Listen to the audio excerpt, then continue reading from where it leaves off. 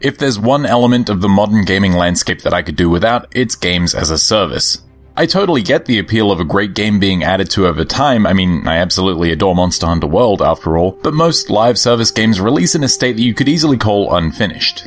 Unsurprisingly, Marvel's Avengers is the latest in a long line of half-baked, full-priced games that promise to grow and improve over time, and like the glorified early access games that came before it, it has plenty of rough edges, bugs, and content issues to discourage early adoption. But it isn't all bad, and the things that the game does well have me hopeful for its future, albeit cautiously hopeful. Marvel's Avengers takes place 5 years after A-Day, an event that leveled the city of San Francisco, left a large portion of the population, now called Inhumans, dealing with uncontrollable superpowers, and resulted in the disbandment of the Avengers themselves. It predominantly follows Kamala Khan, an Avengers superfan and newly empowered Inhuman, as she attempts to reassemble the Avengers and uncover the truth regarding a proposed Inhuman cure. For anyone with a passing familiarity with the comics that these characters and groups come from, the plot of Avengers won't be anything particularly surprising. With that said, viewing these characters through the lens of Kamala Khan is a unique take, and seeing these heroes brought low and scattered was genuinely pretty compelling. I think a lot of what makes this story work are the quality performances that breathe life into the main characters. In particular, Kamala and her father are incredibly lovable, and their relationship provides the majority of the game's emotional core. That's not to say that the rest of the cast don't pull their weight, because they're genuinely great, almost across the board. It's more that these interpretations of the Avengers are pretty much what you've come to expect from these characters. For instance, Travis Willingham's Thor is loud and boisterous, while Troy Baker's Bruce Banner is soft-spoken and contemplative. The one exception here is Tony Stark as played by Nolan North, and even then my issue is more with how he's written as a high-energy comedian rather than with North's actual performance. The solid voice work of Marvel's Avengers is backed up by some really detailed animations during cutscenes, but the visual quality of the game overall is a little hit or miss.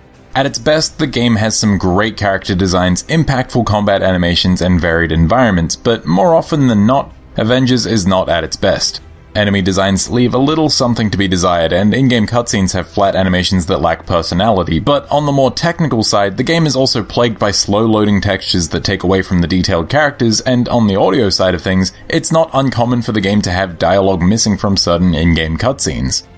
Avengers' rough technical edges don't stop there either. Specifically, the game's frame rate suffers whenever there's a lot going on, and with the game focusing on multiple characters with massive, effect-heavy attacks and powers, that's something that happens a lot. Beyond rampant frame dropping though, the game's liberal use of screen shake and other various UI effects can make the action a little hard to follow as well. But in spite of all these flaws, I would be lying if I said I didn't find the core gameplay loop super enjoyable, and although it doesn't bring a lot of new ideas to the table, it has a surprising amount of mechanical depth and variety. On the surface, Marvel's Avengers is a serviceable action game with a focus on group combat, and each of the game's 6 playable characters has access to a similar suite of melee, ranged, and special skills, so it's easy enough to swap between them once you've wrapped your head around the basics. In general, the combat is fast-paced and satisfying, and due to each character's extensive skill trees, there's plenty of new combos and skills to learn as you progress through the game's 10-hour-long main campaign. Each character has light and heavy attacks, a jump, and a dodge, as well as your standard area clearing abilities for when you're in trouble. But where Avengers gets really interesting is in how each character manages to feel unique, even though they tend to share inputs and broad mechanics. For instance, even though each character has an intrinsic ability, mapped to the right trigger, how you build that meter and how you use it varies from character to character. In the case of Iron Man, Captain America, Thor, and Ms. Marvel, their intrinsic power builds over time, while Black Widow and Hulk build theirs up by attacking either quickly or repeatedly, respectively. Once you've built up the meter, each character uses it in their own special way as well. Most characters receive a damage boost in addition to a more unique element, like Hulk's ability to recover health with each attack or Ms. Marvel's extended range on her standard attacks, but this isn't always the case. Captain America, for example, can straight up block most, if not all, attacks, and can even reflect incoming projectiles. Meanwhile, all of Iron Man's projectiles depend on that intrinsic energy, probably because they're the most powerful ranged options in the game, at least at the outset. On that note, the characters are set apart from one another in terms of their ranged options as well. As I mentioned, Iron Man has some of the strongest ranged attacks in the game, and a lot of that is due to the sheer variety on hand, from chargeable repulsor blasts to homing missiles. But Stark isn't the only one with long-range firepower on his side. Black Widow has a similar variety of guns at her disposal, Ms. Marvel can punch and grab distant enemies with her frankly upsettingly giant hands, and hell, even the Hulk can tear chunks of cement out of the ground to hurl at people. But my favorites have got to be Captain America's shield, which can rebound between designated targets, and Thor's hammer, which can hilariously carry enemies off and pin them to walls. While these long-range elements are all functionally similar in that they each use the triggers to aim and attack, they're all surprisingly customizable, and like the intrinsic ability, the stuff that really gets me excited about Marvel's Avengers are the little things. Since Marvel's Avengers has undoubtedly been built with cooperative multiplayer in mind first and foremost, it feels like the characters have been standardized somewhat to encourage people to use the entire available roster. After all, who would pick the less powerful Black Widow or Captain America if you could just explode dudes with the Hulk or Thor? With that in mind, it is nice to see that the characters do have meaningful differences, especially since these differences are usually meant to encourage a certain playstyle.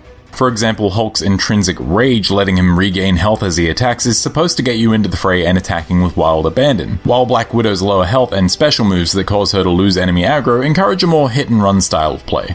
Though it may seem like the playing field is leveled between the Avengers on hand, after playing with each, you do find that not all heroes are suited to every aspect of play.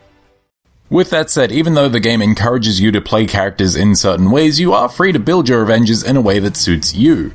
Not only can you unlock skills in an order that fits your playstyle, most of a character's specials and their intrinsic abilities can be upgraded and modified even further. Sometimes this can yield health boosts while performing certain moves, while other upgrades can change a character's moveset to fit a more support-like role when playing with friends. This customization extends to the loot system as well, where individual pieces not only improve elements such as your melee, defense, or ranged capabilities, but can also add modifiers to the damage you deal or increase the odds of your character receiving health or special meter from certain actions. Now, if I'm being honest, this isn't the most compelling loot system I've seen, as there's no cosmetic element to the loot you collect, but it does enough to trigger the sense of reward that comes with seeing a number go up, so that's something, I guess. My main issue with the loot system, and specifically the lack of cosmetic elements which make it inherently less engaging to me on a personal level, is that I'm almost certain the game was made this way so that Square Enix could sell you skins for an outrageous price. There are cosmetics that you can unlock in the game, and they're fine for the most part, but from what I can tell, the most appealing costumes aren't actually available for purchase with Avengers in-game currency called units. Instead, most of the interesting outfits are only available using the game's premium currency, called credits, just to make things as confusing as possible. And these are all but impossible to earn through gameplay. After a full playthrough of the game's main campaign, I've not even earned enough to purchase one of the cheaper premium outfits, and when converting credits to real-world money, the prices of these are absolutely obscene. To buy one of the high-tier skins, for example, it would cost you roughly $20 Australian. But of course you can't just buy the amount of currency you need, you have to buy them in packs, so you have more left over. So you feel like you need to play more until you can spend them and not have that further monetary investment sitting in the game. Frankly, it's disgusting, and Square Enix should be absolutely ashamed of themselves, as should the other handful of studios who allowed this predatory monetization into the game they made. And what's worse, if you're one of the poor suckers that the game has worn down and conned into paying for these costumes, there's a good chance that the game will bug out and relock the cosmetics you've already unlocked.